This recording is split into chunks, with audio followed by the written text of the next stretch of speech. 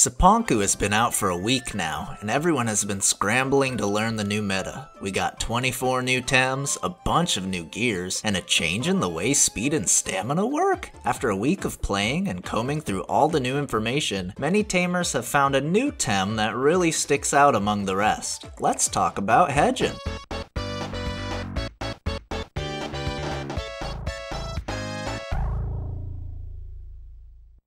Hedgine is a digital fire Tem that is all about speed. Its speed stat itself isn't the highest, but its speed is instead defined by its trait, gotta go fast? Yeah, that's right. One of the best new Tems added to the game is Crema's shameless Sonic the Hedgehog reference. Gotta go fast buffs all of Hedgine's techniques that are lower than priority 3 up to priority 3. Every one of Hedgine's moves has to go fast. This trait would have been pretty good last patch, but the speed changes that came along with the Cipanku update make this trait broken. First of all, let's take a second to actually talk about the speed changes in the patch. Whenever a stat is increased or decreased during a battle, it does so in stages. That's what those little arrows mean. Every stage above 0 increases the stat by 50%, and every stage below 0 decreases the stat by 33%, and changes to speed used to follow this same formula. However, after the update, speed stat changes are less impactful. Stat increases and decreases for speed are only half as effective, increasing by 25% and reducing by 20% or less because of diminishing returns. The difference in speed between a normal priority move and a high priority move is 50%, which before the update was the same as having one stage of increased speed. After the update, the gap has widened. It's still only 50% increased speed, but it's the equivalent of 2 stages of increased speed. And since all of Hedgine's moves are high priority, no matter how fast you are, you have no hope to outspeed Hedgine with normal priority moves unless you yourself get 2 stages of increased speed. Here's an example. A max speed Amphitheater versus Hedgine.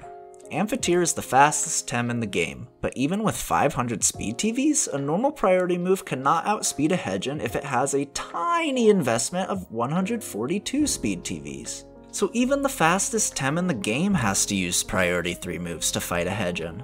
The problem is, priority 3 moves are generally weaker than other moves.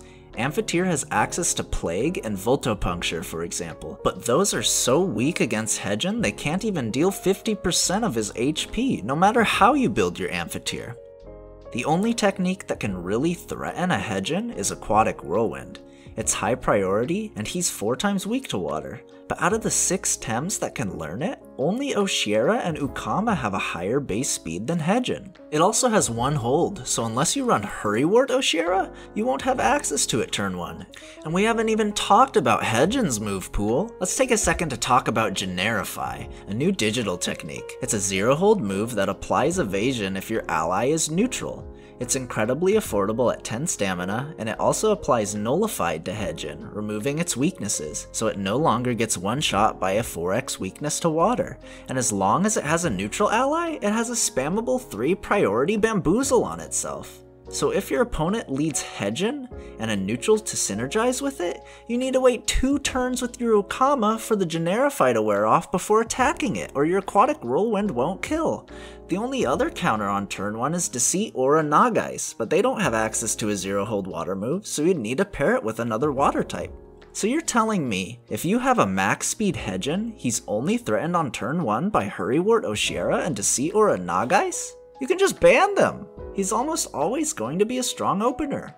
The rest of Hedgine's move pool is very good because he takes the stronger normal priority moves and makes them faster. Shoot out stab plasma beams and use Generify whenever you're in danger. Then as soon as it's available, you can blow someone up with a high priority fire tornado? That's insane! You can also purge off any negative status effects like Trapped or Doomed with Synergy Generify. The only move that can one-shot you reliably is Aquatic Whirlwind, so just play around the enemy Ukama or Oceara's hold timer and switch out when you need to. So bottom line, I think Hedgine is one of the strongest Temtem released with Cipanku. There are definitely ways to play around it though. Like you could use Drill to kill him through his evasion, or you could use Cage alongside Ukama or Oceara's Aquatic Whirlwind to make sure it can't switch out. Or you could just ignore it and try to kill all of its neutral partners so it can't make use of generify. Just make sure you have a strategy within your team to take down the enemy Hedgine, or he is just going to be too fast to keep up with.